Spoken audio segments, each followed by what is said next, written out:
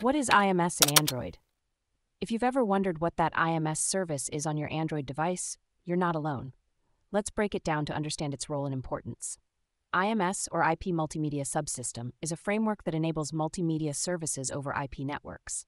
On Android, it's crucial for providing advanced communication services like VoLTE, Voice over LTE, Wi-Fi calling, and RCS, Rich Communication Services.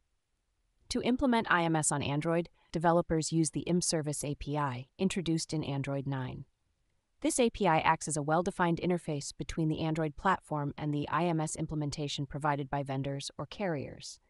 It allows the IMS implementer to provide important signaling information, such as IMS registration, SMS over IMS integration, and MMTEL feature integration for voice and video calling. When an app implements the ImsService, it must register itself with the Android platform. This involves adding a service entry in the Android manifest.xml file, specifying attributes like direct boot aware and persistent to ensure the service runs correctly even before the user unlocks the device and persists without being killed by the system. The app also needs to define which IMS features it supports, such as MMTEL or RCS.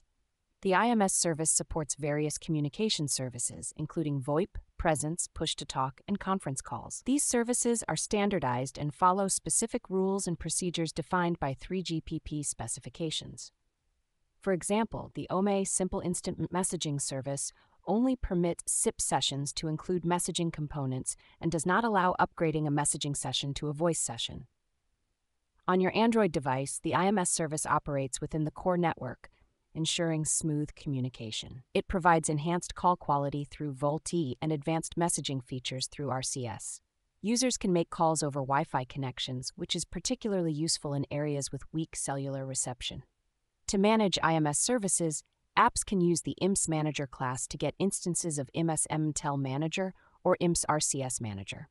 These managers help apps listen to or modify the state of the IMS service, including updates on IMS registration and provisioning status. If you encounter issues with your IMS service, such as problems with network connectivity or voice calls, you can temporarily halt the service by going to the Settings menu, navigating to Apps, finding the IMS service, and tapping Force Stop.